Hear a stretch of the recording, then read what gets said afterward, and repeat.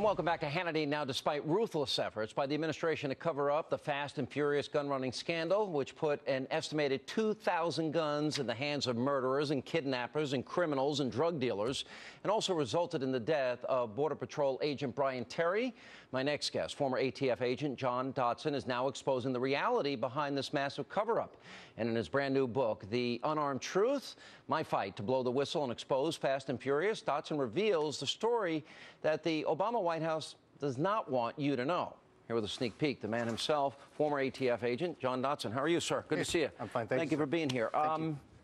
This is a story that I can't believe didn't resonate more with the American people. Our government gave guns, tell me where I'm wrong, to drug dealers, kidnappers, gangs, murderers, and thugs. Is that true? That's absolutely correct, sir. It's the most violent criminal organizations that our hemisphere has ever seen, and we facilitated the trafficking of at least 2,500 firearms, AK variant rifles, to these organizations.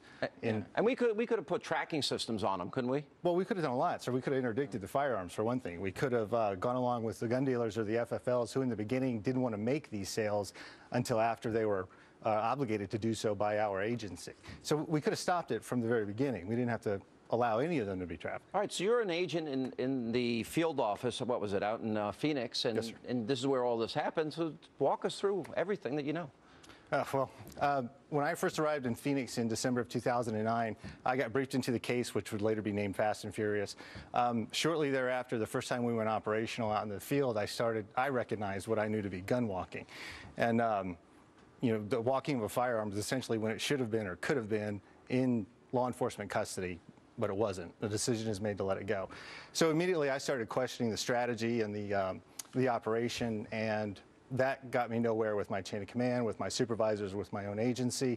And I just had this, me and several other agents just had to sit and watch this as it progressed and progressed. And 200 rifles became 400, became 8, and ultimately it was almost 2,500 by the time I left the group in October of 2010. So, and it resulted in the death not only of Brian Terry, but many other people as well. These guns were used to kill people both in the United States and in Mexico, correct? That's correct, yes, sir. These guns were used on both sides of the border, in crimes on both sides of the border.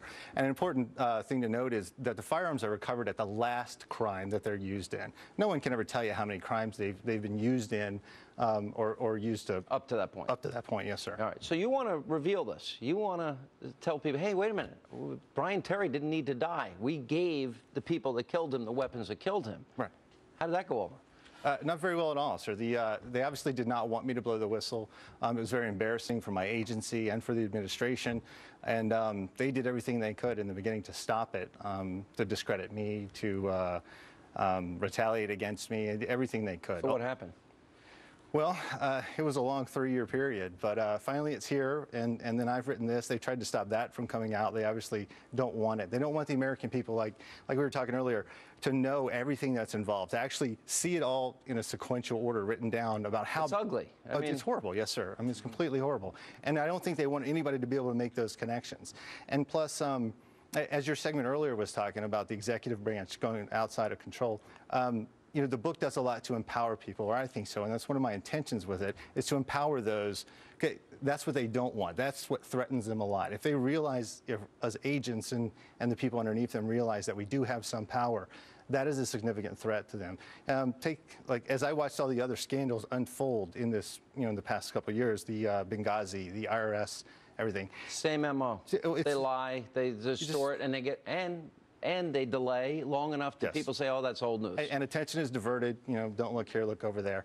But what they realize and what I realize is that if, those IRS agents who are ordered to target conservative groups, if they realize, I can say no, I can stand up to this administration or any administration, that they can't order me to do things that are illegal or unconstitutional. How did they try and get you to stop writing this book?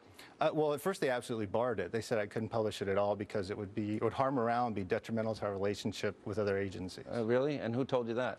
I ran that all the way up my chain of command to our chief counsel's office in Washington. And they threatened to sue you? They threatened to put you in jail? Well, they tried to have me indicted when I first blew the whistle, and there have been threats of loss. Indicted on what charge? Well, it's called the grand jury secrecy rule, a 60 violation. Oh. They tried to make the argument that what information I had released to Congress was in violation of the secrecy clause, and they even tried to suborn perjury from an FFL in order to have me indicted. Oh, it's a great story, and people need to know it because it's eye-opening. Great job. Thank you for being with us. Appreciate Thank you, it. sir. Appreciate it. All right, and coming up tonight, we will